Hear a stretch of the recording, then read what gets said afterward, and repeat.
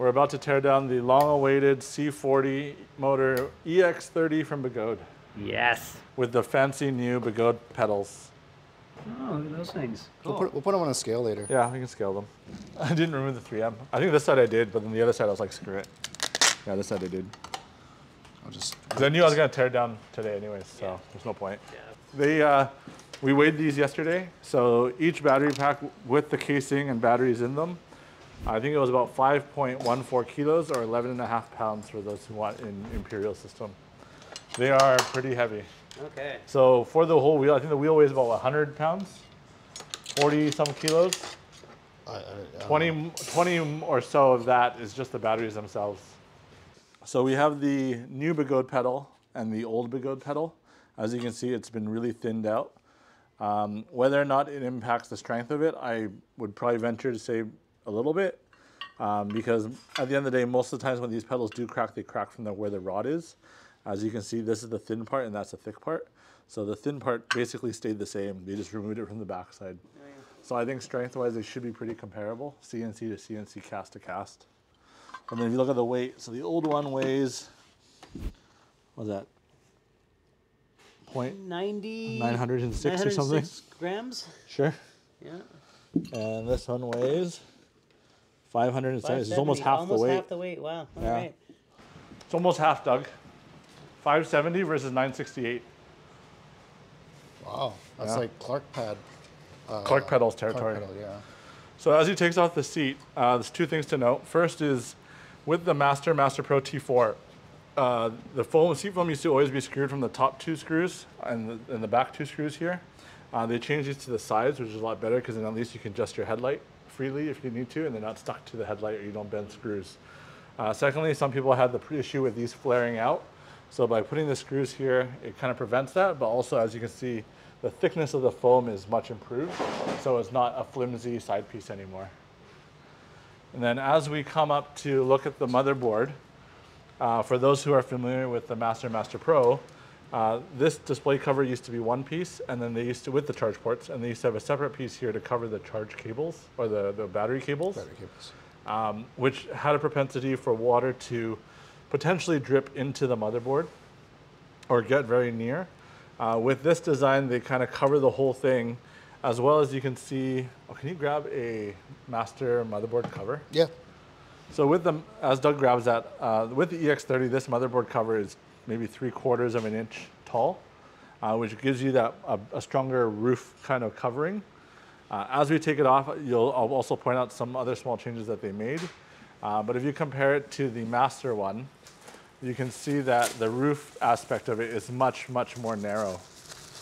So they definitely have improved a lot in terms of the details. So you see that thickness versus that bottom thickness. So it's almost 3 times thicker. It's basically more splash resistant. It's more splash resistant, correct. There you go. I'll leave that back to you.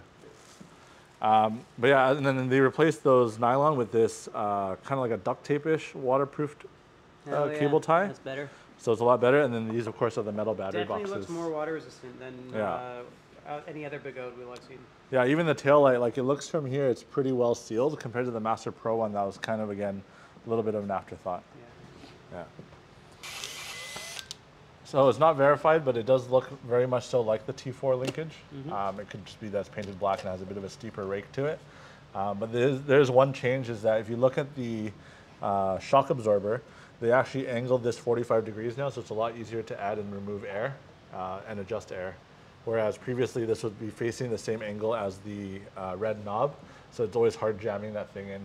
Gotcha. Yeah, that makes sense. So Doug removed the cover, so as you can see, all of these guys have insets, these little round insets for it now to sit into really well with the O-ring. Yeah, so it's very well covered.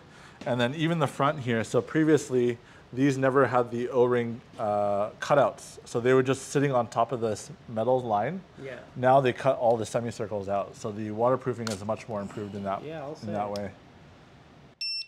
We're just draining the battery. Yeah. The motherboard looks similar to the new Master motherboards, with the capacitors all in a row at the top. So the newest iteration of Masters have these capacitors as well. So the EX30 yesterday was ridden longer than the Commander Pro was. The EX30 probably has about 100 or 50 to 100 kilometers, and the Commander Pro is probably 0 to 50 kilometers in mileage. So when you look at the dirt and the dirt accumulation, you can kind of keep that in mind. Not as bad as the Commander though. Yeah, so if you look at the top here, like this is perfectly clean. Yeah. And we rode through wet, snow, mud this morning and last night. Yeah, I like how they now tie the battery brackets together with the metal. And you mentioned Yeah. earlier, this is a lift bar. Yeah, it's a lift bar, but also you have the more structural rigidity now, because one is the metal battery cases, but secondly they have this as a bridge between the two sides, so it's not just flopping around. Right. So each of these are 5.13 kilos. Woo. It gets kind of tiring if you grab it. Yeah, it's climbing pinch strength. Right? Yeah. So on the top, you don't need spacers anymore, but at the bottom, you have this double thick spacer, which almost looks double thick compared to the Master Pro one and the Master one. Yeah. The good thing I like about this, though, if you look at this carefully, like here, on the mudguard, they added this piece here so that the battery has a flat and there's no sharp corner on the kickstand to puncture the battery. The Master was just, Master didn't have this plate here. Yeah. So if the kickstand got kicked in, it would just kind of crunch the battery. They definitely thought this one through a lot more. Yeah. A lot more thought process. Did you unscrew that? I didn't know all the way down. You don't have to. No. Just leave it. Yeah. So I guess now we can Remove these. remove the motor. Oh, everyone wants to see the motor. Look at the motor. Oh, whoa, Yeah. cool beams. If you compare that to the Commander Pro, wow. that's fully sealed. Wowie. Yeah. It'll be very interesting when we take it apart. I want to see how that spins. Where's the separation? What are you saying? Like, I'm trying to see where is the separation? So these frames hold the headlight and the taillight similar to how the EX20 works. They also, in effect, lower the battery pack weight. So when you're riding around, it feels a lot more agile and much easier to carve, less top heavy than the Master or Master Pro would ever feel. Also, if you look at this motor thickness, it's thick. Like it goes all the way across. It's a wide motor. Super wide. Compared to like the C30s or C38s. This motor was actually in the Monster Pro V1 and the old Begode EX. Okay. But it was slightly different because the magnets was all the way to the rim. So they redesigned it with a smaller hub. Are we ready to pull it off? Yeah, yeah. So it still has the spacers. Look at that. The frame. The motor. This is really what I'm most excited to see. Mm-hmm. I think we're all probably most excited to see the innards. That is a seal. Whoa. Is this a seal? I know, I mean like the gap. It's There's packed no with grease. way water can get in. No. How does it even spin around That's that? why I was. Well, there's a small millimeter gap where you have the That's grease. insane. It's insane, yeah. It's packed with grease. I think you need to. You can't really grab onto it. Go hammer the other side. Hammer, which one? This side, so it pushes it out. Oh. There it goes. It's gapped? Yeah. It's gapped. Not easy. Not as fun. Do you want to see the rubber seal? Yeah. The IP rated. So we got the aluminum, and then we have this rubber seal right here Oh yeah. that wraps over the axle. And then you have the regular bearings. Interesting. That's never been done before. So No, not on the inside like that. see how it performs in the vet. Super. I mean, innovative. the main thing is the magnet width is 40 mils. Yeah. That's C40. But it's only a 2 mil difference compared to the C38.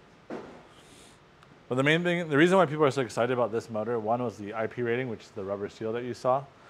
Secondly, the C40 is known to have both torque and speed, which you'll know when you ride it. Okay. It's almost both of my fingers all the way in. So That's a lot of the His girth fingers, of this holy shit. rim. Oh yeah. It's, No, but I mean the depth. the Like, depth. It's very deep, and you can easily wrap your fingers around this. It's like that's way wide, deeper. this is hard to wrap. So it's probably a real strong rim. So comparing V13 rim and the EX40 or EX40, C40, EX30. EX30. Okay. So we have the Abrams motor here as well. Just one thing to note is I had that issue with the V13 screws getting sheared off. If we look at the axles of all three of these wheels, you can see that the Begode one is much wider than these two.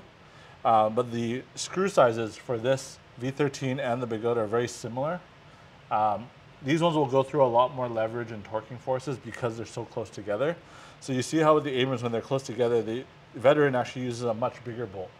So if we grab a, can you grab a These are M6, bolt? these are M10. Yeah, so these are an M10 bolt, which are much bigger diameter in order to hold the extra stress because they are so close together. So that was the EX30 teardown, and I will say, I can tell Begode is starting to improve some factors. It seems way more water resistant, and that's important here in Vancouver especially. It's a unique bearing seal. I would say I'm way more impressed with the EX30 build quality over the Commander Pro. Yeah. Looking at the motor difference, like you can tell 2 Hall sensors, 1 Hall sensor compared to the V13. Thermal paste on the Hall sensor. Yeah, thermal paste, nothing really. Yeah. But I'm impressed. So let's hope Begode continues to improve in their future models. And thanks for tuning in to the EX30 teardown.